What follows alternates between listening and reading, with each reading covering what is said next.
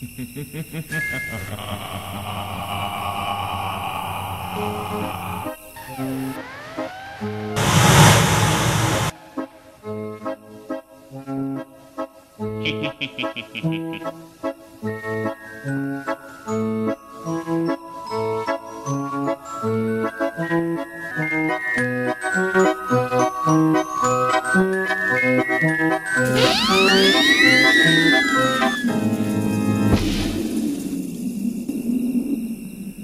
world is dirt.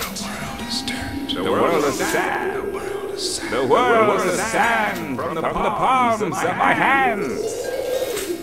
The world is dirt. The world is sand.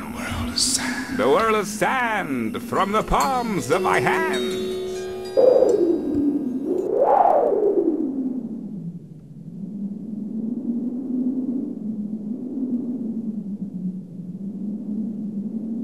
Crepuscular magica.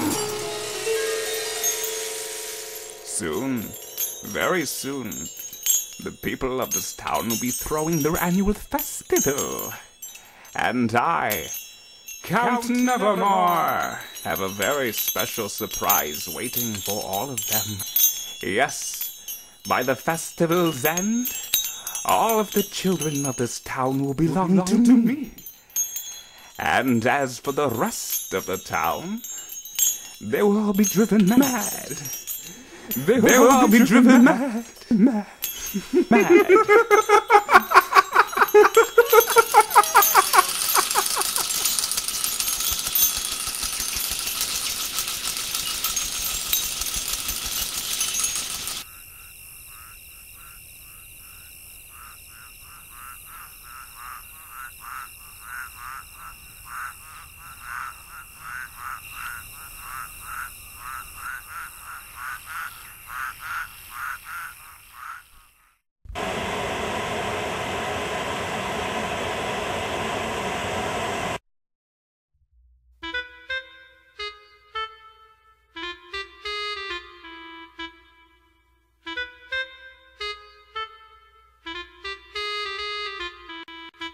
For a number of years now, several strange reports have been coming in from across the country, all of which involve a modern-day carnival, whereby both carnival workers and carnival goers alike suggest the existence of a mysterious being.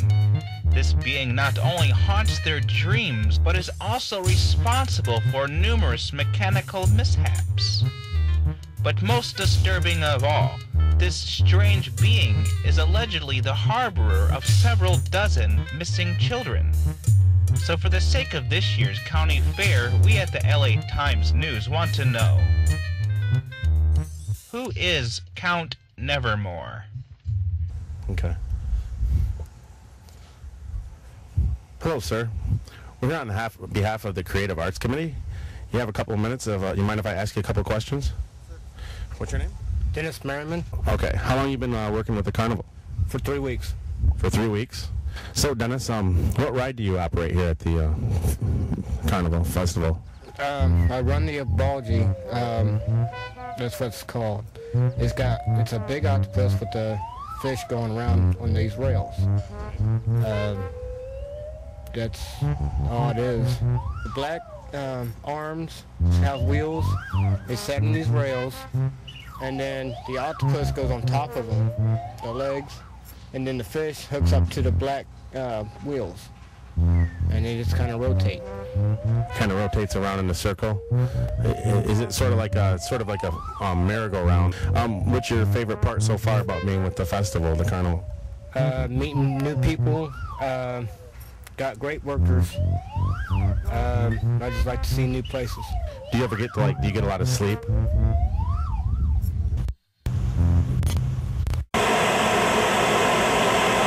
Okay, what's your name? Sasha. Okay, my name is Ronnie. Sasha. Nice to meet you. Okay, so you have been doing this carnival for how long? Since I was little. I was raised out here. Where are you from originally? Bay City.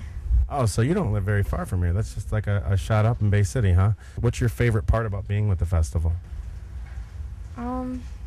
You don't really know what to expect, I guess. What's the strangest thing in your 5-6 years of being a festival worker? What's the strangest thing that's ever happened that you've ever experienced? Wow. Hi, what's your name? Kim, Kim? Now, how long have you been working for the festival? 7 years. Well, what's your favorite part about working with the festival and traveling around?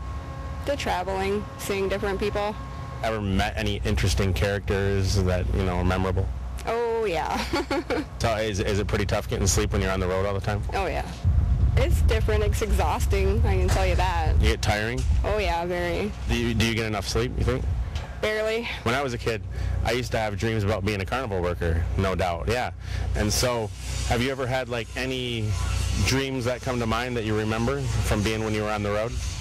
I have a lot of dreams about wacky dreams about the rides falling apart and people getting hurt on them. Yeah, I had, one of the people I talked to earlier said that they had a dream about one of the rides falling apart or exploding or something. Yeah, them dreams happen a lot out here. Really? Now, is that really scary when you have those? Are they nightmares, or are they kind of just, I had that dream again where the ride blew up? It's pretty scary when you dream something like that. I bet. What is the strangest thing that you've ever seen at this carnival ever? Well, I didn't see it. I went through it. I electrocuted myself. Really? How did that happen? Well, I was plugging in my lead line and I wasn't wearing no shoes. Nobody told me I had to.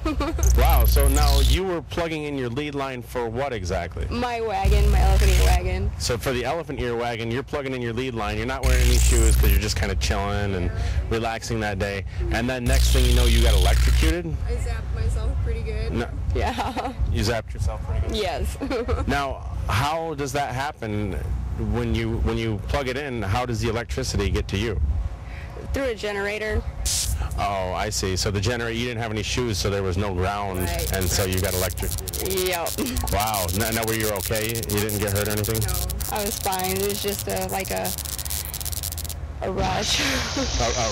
A good rush? Bad rush? Good one, actually. You actually enjoyed the rush of the electricity going through? Yeah.